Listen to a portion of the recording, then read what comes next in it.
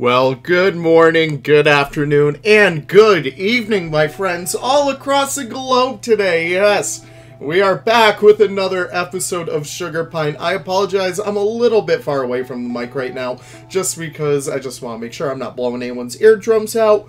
But, of course, we are back here in Sugar Pine, doing what we do best, building for some goddamn animals. Yes, so today we're kind of working on this bridge over here, and it doesn't go anywhere. This whole part of the speed build is pretty much null at this point, but you know what? I just get to show you guys what I did. Why not? Why not? So, of course, we are building today for the American alligators. Yes, easily one of my favorite animals within the North America DLC. It looks absolutely beautiful. And of course we do a underwater underwater viewing gallery over here for them. And it turns out really, really nice. And of course, guess what? We actually do an interior. Yes, we do Backstage. I have finally caved in. I have finally been inspired by Rudy, Savannah, Zoof. I've been inspired by Leader, especially. Oh my gosh. And we are finally getting that done. So of course, with that being said, for the most part, we're actually just designing the rest of the habitat. For the most part, relatively simple. I'm pretty happy with how well it came out. And I love what I did over here using the North African planks. Guess they're not really planks. They're more so, well, yeah, I guess they're planks, whatever. Using those big ol' arbor pieces to make that nice little concrete texture of like kind of chipped off paint, kind of like dilapidated, I would kind of say. That's how I would kind of describe it. It turns out really good in the end, and I love this whole facade over here. Though the guests can't really view the animals through it, it still looks really cool after all is said and done. And here is that little nook and cranny where you can view the alligators from down below. We also have a spot from up above where you can also view the gators from. I think it turns out exceptionally well in the end, and I'm so excited for you guys to see the final product. And I do apologize, this one is a little bit of a longer speed build, but you know what? I know some of you guys actually love that stuff, so you get even more leaf time with me today. Can you believe that? Well, always over here, anyways, I don't know. Sometimes I just keep on talking and I have no idea when to stop. So, of course, over here I am working on the upper viewing gallery. Of course, it's not really ADA compliant because we do have stairs, but maybe down the line I could add a ramp in. I definitely want to have a sort of fixer-upper episode right after we do the polar bears. And yes, those polar bears are coming. Hopefully later tonight I get to work on those, or I'll work on the next episode of Capron. I really have no idea what I want to do. I've been like trying to play JWE, I've been trying to mod, I've been trying to do all this stuff, and I have been feeling so uninspired recently. I have no idea what it is. I feel like we need a new DLC. Am I right in saying that? Am I right in saying that we need new DLC? Because I think damn well that we do. But you know what? With that being said, patience is a virtue. We're not really sure what we're going to get this time around. It's going to be like, you know, the big holiday DLC. I believe last year it was the aquatic, I want to say. Maybe aquatic, I don't really remember. Or it was the Arctic way before. And that one really wasn't too big, so, you know, it could be European, could be birds, they could even surprise us with an Antarctic pack. I feel like that'd be a really funny thing to have, and in fact, that's going to be this week's little speculation video, so keep an eye out for that. But with that being said, here we are actually starting work on the actual holding facility itself, just making sure it looks mighty nice and fine over here. I opt for it to be something like along the lines of a white building at first, but then it just looks so bad at the end, so I kind of do change it out so that it actually matches the rest of the red on this side of the build. Well, I say this side of the build, I mean this side of the park. And, of course, later down the line, we actually get that all fixed up and nice over there. I use these beautiful go-away green fences. I forget who they're by, and I do apologize if you're watching this right now. I kind of want to say it's Toves. I could be entirely mistaken. Toves is like an incredible builder. I have no idea how he does the magic that he does, but it's so beautiful. But with that being said, here we go on working on a lot more of the planted areas on the top of over here. And I actually do have some planted areas kind of separating the water from the rest of the pathway and I feel like it turned out really good because it's kind of like a green roof. You could kind of imagine that it's like an aquaponic system, that like the water that the gators swim in and maybe even defecate in, it has like all those good old nutrients, you know, and it goes to feed the plants and stuff, and they grow so beautiful afterwards. I don't know. I'm making this stuff up. Do I really know how botany works? Hell no. I'm a Planet Zoo YouTuber. Am I really supposed to know all the facts about animals? Well, I guess I kind of have to, because you guys correct me almost every other day. Alligators are closely related to crocodiles. That's about the extent that I know. Nah, I'm playing. You guys can tell the difference between alligators and crocodiles, because alligators have more U-shaped snouts, and crocodiles kind of come to more of a V, and gharials have long pointy ones. I'm getting really distracted right now, if you guys can't tell. I've not done a voiceover in such a long time, especially a speed build voiceover, or at least one that I can remember. But with that being said, here we go, working on the roof over here, making that stand out nice and well. And all these curves, I actually do change it out later down the line, just because they look kind of like dookie right there. Maybe not the one in the corner over there. I think I actually changed that out for something else. But, of course, when you're coming over here, you really don't want to be under the hot, blaring sun all day, even though, you know, this is based in Maine, after all. It gets pretty hot up in Maine sometimes, so I wanted to have this little viewing canopy over here, and I think it comes out pretty well in the end. And I use a few little tricks in mind over here, utilizing those fence tricks, utilizing these, ooh, I really do like how these came out. It's just like nice little viewing gallery glass, I guess, plexiglass, whatever you want to say, but it looks really nice in the end, and I actually do mess up, because I didn't copy all of it over, so I do fix that up in just a little bit, but I don't know, I just really like this little viewing gallery, and I think it should be visible from the guest perspective. You might see me popping in here once in a while, just checking it out from the guest perspective. That is something that I do very often. I usually just pop into the guest view as much as I can, just to make sure that what I'm building does make sense in terms of like the guests, or even in terms of realism. Yes, that word took a while for it to come out of my mouth, but I do like to do semi-realistic builds. I am nowhere close to the levels that Zoof are, or, you know, all those Bronation builders, Eben. I am nowhere close to those guys, but I still at least like to take a little bit of inspiration. I'm very much a middle of the ballpark. Number one, you have people like Poison Blade doing like all these mythical, fanciful kinds of beautiful builds. Then you have me right in the middle of there, and then you have like all the realism, kind of like not Poison Blade. Well, Poison Blade is starting a new project that looks very realistic, so keep your eyes out for that. But like Simply Savannah, Zoof, I know Beyond Drew TV does those a lot, and I don't know, I just really like the middle of the ground. It just fits me so much better, because I love doing, you know, hyper theming, I love doing some interior work, and it's just, I don't know, I can't commit to either one end of the spectrum. I gotta be right in the middle of there, guys. But with that being said, here we actually do start on the interior of the alligator house. I apologize if it's not the easiest thing to watch, because it was kind of hard to build in here in such a cramped room, but I think it came out pretty good in the end. It was a pretty good idea to have a alligator holding area, and it's not really the most, like, you would probably see keepers like moving the gators from one side of there to the other, just as ways to separate them out when they're actually being held in here. I'm not sure if I had too many alligators in here or too little. That's definitely something that I'm not entirely sure of. I probably should only keep like 1 or 2 gators in this entire zoo, but you know what, it's Planet Zoo, I get to do whatever the heck I want. So with that being said, you can see me start to get the initial ideas for the walkway over here, because the keepers should be able to have access to both sides of this entire facility. And I don't know, I just really do like how it turned out in the end, just making these stairs over there, adding in all these little bits of realism. And I actually do custom fences as well in here, so it's like, it gives you a nice clear view of the gators when you're actually in here. Say you're a keeper just doing your business over here, you can always keep the eyes on the gators, just in case if one escapes maybe, who knows. But with that being said, I just duplicate that all over the place. And I do separate these out into several different pens. I think we actually get 4 different pens, I want to say.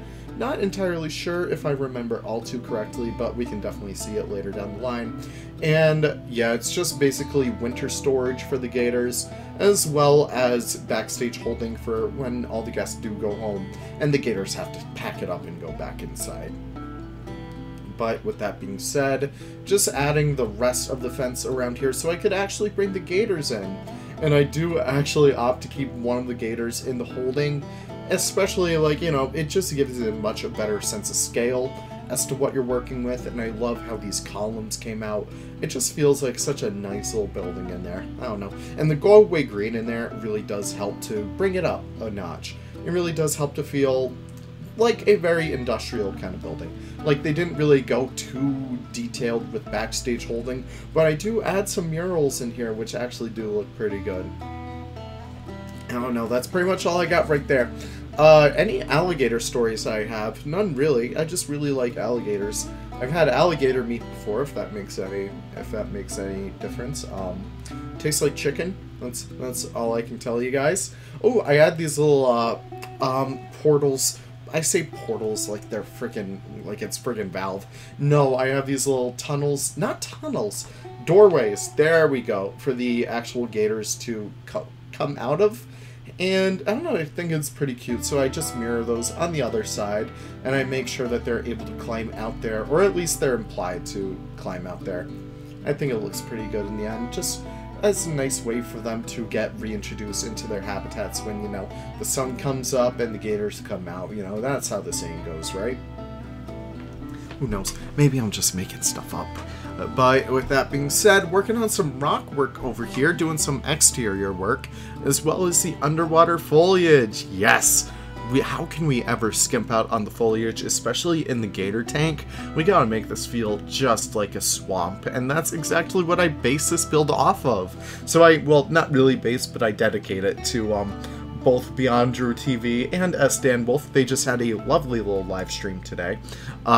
Shout out to those two gentlemen right there. Absolutely do miss them in the community, but, you know, SDan's doing his own thing with Planet Coaster, Drew's doing his own thing with work. I think he said he will be coming back to making content soon. That's going to be very, very exciting. And yeah, that's pretty much that right there. So they kind of inspired me with this, because they did have a series called Beyond Wolf Nature Preserve, which was a beautiful, beautiful swamp town. Oh my gosh, it was literally the best thing to watch.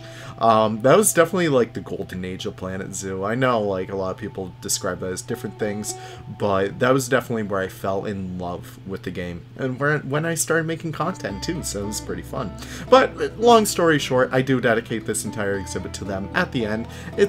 These alligators were given to us from the Beyond Wolf Alligator Farm. And yeah, so those are just pretty nice guys right over there. And what do I do over there? I just was looking for the excuse to put a sign over there. And I think I do just use like the alligator sign and one of Lion's signs. I've been using those all over this zoo. And Lion, if you're listening, God, brother, I love you. Oh my gosh, thank you. You're literally making my builds 10 times better with your signs alone. I know it seems like such a simple thing, but this zoo would not be the zoo that it is without those signs. Now, with that being said, we're doing a lot more foliage work all around the exhibit, just adding in those beautiful reeds. Oh my gosh, I've had a resurgence with those reeds recently. And here we go. Oh my gosh, this is my favorite part. So I make these leaf litters that I throw into the exhibit water, and it just gives it like a little bit more storytelling. Like, you know, they haven't probably cleaned this exhibit in such a long time, so the leaves kind of gather up near the drainage, and it kind of makes the water a little bit more murky. I don't know, I always love doing like little storytelling elements like that in my builds. It's always so fun, and it really helps give builds so much more character. I don't know, it's my favorite part of Planet Zoo, just telling stories without even words, without words, and just using the environment and stuff to kind of make that come out right. And here we go, decorating the rest of the exterior of the alligator holding, just making sure it looks pretty nice from the guest view. And I do use, like, I think I kind of just make that into a, I just use the vent right there. Why not? We can pretend that they're like cooking meat in there. You don't really cook animal meat. Well, technically I guess you do, but meat for animals. There you go. But with that being said, adding all of lion signs all around and just looking at my animals, I always love just checking up on my animals. They always look so nice in here. And yeah, here we go with the next part of the speed build, just doing a little bit of a rock trim right there. I don't know, I just always end up doing rock trims for underwater builds because, well, underwater viewing galleries, because that's what Roger Williams has. And I always just think of Roger Williams whenever I do underwater builds with like the seal habitat. That's immediately what I think of when I make underwater builds. And it's just like this beautiful use of faux rock and stuff. It's just so inspirational, and I don't know, I should probably go back to Roger Williams soon. Haven't been there in like a couple weeks. But with that being said, adding a little bit of lighting in here. Ooh, someone dimmed those lights. We got some mood lighting in here for our gators, and yeah, they just enjoy it. And it looks very industrial, very kind of spooky. It's very Five Nights at Freddy's, I guess you could kind of say, when you're like in there at night. But during the day it looks pretty fine, you know, it's nothing too crazy. And here's my background, yeah. Not sure what happened there. Okay, cool. You guys got to see me sort my desktop. That's awesome. Adding a little bit of a viewing kind of canopy over here. And originally I did want to use Leader's sails. Yeah, Leader, sorry. I did want to use his sails, but you know what? That ship sailed. Haha, you get that? No, I really wanted to bring in the theming over here because while this is like one of the only Florida builds that, you know, we really have in here, I really want to kind of highlight the theming over here because the rest of the theming all around, it's pretty spot on with like the Alaska. It feels very much like a nature park. And of course the rest of our carnivores, it just feels like a nice mountainside retreat. And of course the opening is a little bit more like a harbor. But over here, what the hell was I gonna do, you know? So I actually opted to do sort of like this beautiful viewing canopy with these kind of like trash pieces on top of it. Kind of like it's some makeshift bayou house kind of looking thing. And it looks so freaking spectacular in the end, oh my gosh. So you can see me try and like bring those sails in, but I said no against it. And I actually used these hammocks instead. And you can see me start to experiment with some other things. But I do settle on the hammocks and I just rotate them a little bit just to make sure it feels like, I don't know, feels a little bit different, feels a little bit more organic. And I do 2 different versions of that and I just copy and paste, why not? I apologize guys, I'm like feeling a little bit sick. My lips are dry as heck right now. Drier than a desert, so right now I'm just feeling so I apologize if my commentary is a little bit all over the place. And if I do stop to lick my lips, because I gotta do that like every 5 seconds. Oh my gosh. Someone, listen. I'm not taking fan mail, but if you have any Burt's Bees, definitely hit me up. But with that being said, over here, just adding the signage. Beyond Wolf Swamps was the original name for that. But I do change that out for Beyond Wolf Alligator Farm. Adding, I believe that's just Goron's barrel up there. Always love using that. It's always such a nice little piece. Adding these rose bushes, those are my absolute favorites when it comes down to it. And just generally dressing this entire place up. I think it looks spectacular in the end. Especially when we have like those logs over there holding everything up. Adding that iron over there. Oh my gosh, guys. I love how well it looks. And like the final view of this entire habitat is so freaking spectacular as well. By adding some more windows up there just for a little bit more lore sake, I guess you could kind of say. I don't really know. Adding some picnic benches everywhere and some regular benches. I believe those are still by Mr. Andrew Wyatt, always doing some impressive stuff. And adding some more foliage, yeah. And basically the rest of this speed build, yeah, those are words. Good job, Leaf. The rest of the speed build is just going to be small little minor decorations going on everywhere. All the serious stuff is already done, and using this whole mulch technique that I'm gonna copyright that someday, just using the mulch, slightly sinking it in and using the other mulch to kind of give it a little bit more of a natural path. Always love that technique, always love doing that, it's always so fun. And of course changing out the rest of the wood over there to make sure that this all flows and it all makes sense. And I have this little picnic section over here that you could look right into the bison habitat with. So just imagine chowing down on a burger and you got to see your meat right over there. Who really knows? I'm just making this stuff up as I go, baby. But I don't know. I'm kind of tired right now. How are you guys? How are you guys doing? Oh my gosh, let me know how you're doing in the comments down below. I feel like I haven't checked up on you guys in a while. You guys could probably, like, you know, be passed out by listening to my voice. Listen, I know I'm very striking like that. But adding the rest of these benches over here, making sure that everything looks nice and beautiful. Adding some fences as well, just to kind of like protect guests from falling down those rocks over there. You know, that may be something that might happen. You know, guests can never really be the smartest tools in the shed, but we breed them good over here at Leaf's Animal Farm. This isn't Leaf's Animal Farm. Yeah, guys, I'm absolutely losing it right now. I don't know.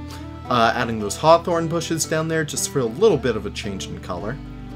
Adding some of these diamond leaf willows. I love using that for ground cover. It looks insanely good, guys. It's one of my favorite pieces in the game, honestly. White sage, as always, bringing in a nice little twinge of blue. And adding these, I forget what those ones are, who knows. And I also add these trees over here, and they give like such a nice effect of height on the entire build. It just makes it feel so much better. And I kind of have like that little alligator etched into the rock, I feel like. Think that's pretty cute, especially with like the surrounding area. Like the building itself, I do wish I could have made into a little bit more of a swamp kind of looking thing. Those are by Eben right there, and I forget what the rest of these pieces I put down are from. I do apologize. Once I actually do finish up the build, I will have like this little wall of donors, and I will have everyone's like blueprints be referenced in there, just making sure that I give everyone credit, so do keep an eye out for that. And adding the rest of these fences, just making sure that this whole area is nice and locked off. And adding these ones in again, just kind of separate the staff pathing away from like the main path as well, just making sure the guests don't really wander down the wrong path, or otherwise they'll be inside the alligator house with like direct access to them. We don't want that. But with that being said, that is pretty much the entire speed build. Oh my gosh, I can't believe I made it through that, let alone you guys. I don't know, I'm just very tired right now. It's very hot in my room and I'm like dying of heat stroke. But with that being said, I do thank you guys so much for watching. Enjoy the rest of the B-roll. It's not even here yet, I'm just placing down some damn rocks. But enjoy the rest of the B-roll, have a wonderful day, and I can't wait to see you guys in the next episode. Take care, and enjoy the rest of your happy little days. Bye-bye now.